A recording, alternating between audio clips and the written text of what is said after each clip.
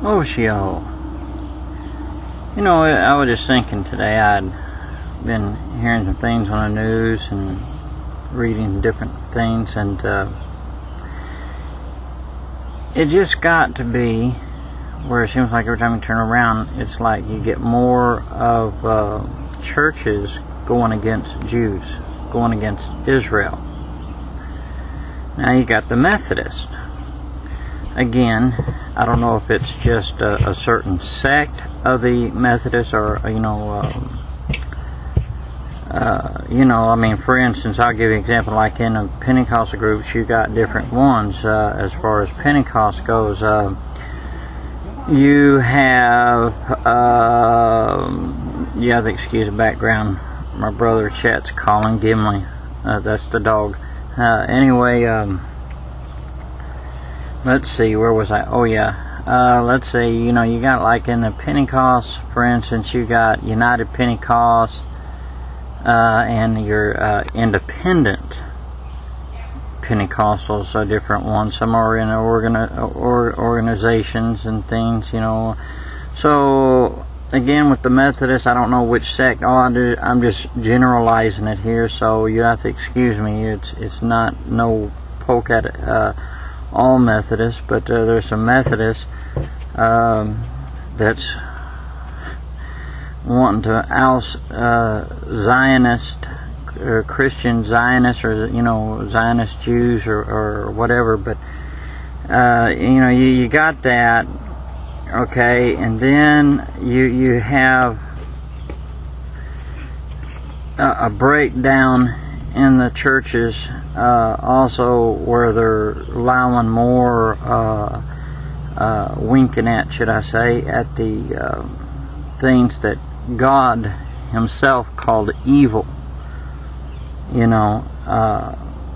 If God called it evil, it's evil. I mean, anything from murder to rape, adultery,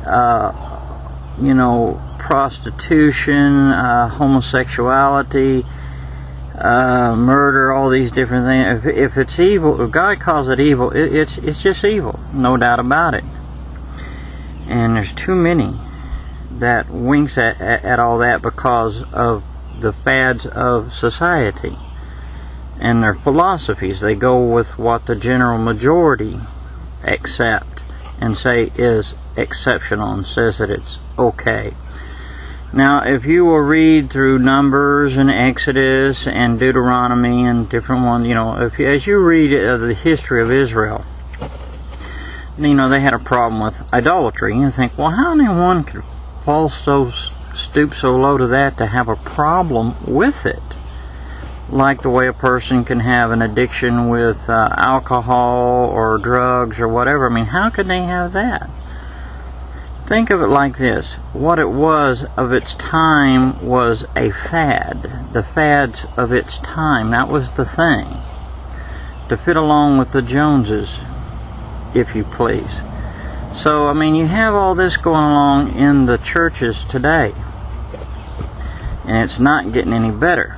It just keeps getting worse and worse. And, there's no telling what tomorrow, the next day, you're going to find in the news about the church. So, but the Lord told the disciples, he sat there when they was talking about the Pharisees and stuff, he said, leave them alone. He said, the blind leads the blind, and they'll both fall into the ditch. And that's why there will be a separation day one day. Separating of the sheep and the goats. So a good question to ask ourselves and to ask someone else would be, are you a sheep or a goat? Now, a lot of people can call themselves Christians and things, but just because you call yourself one does not make you one. So you have to stop and consider everything overall, where you stand, who you are. And because, see, the Lord did, mention about us counting the cost. So before you call yourself a Christian, you need to think about the cost. See, a lot of people don't say, it doesn't cost you anything. It doesn't, but it does. And how it will cost you is to become a Christian, a true Christian. What are you going to give up? If you can't give up possessions, land, family, you name it, the list can go on. If you're not willing to leave them for the name of Christ and for His sake, then you cannot be His disciple. You cannot be a Christian. You can sugarcoat it. You can say if, ands, and buts, and you can be who you are and who you want to be and follow the philosophies and the fads of the world and the general majority, but there's only going to be a few that make it. Broad is the way that leads to death and destruction, but narrow is the way, and straight is the gate that leads to life. And what did Jesus say? He said, and there be few that will find it. Are you of the few? And if someone sits there and talk about narrow-mindedness, if following that narrow road means being narrow-minded, then I want to be narrow-minded, don't you? At least I hope so.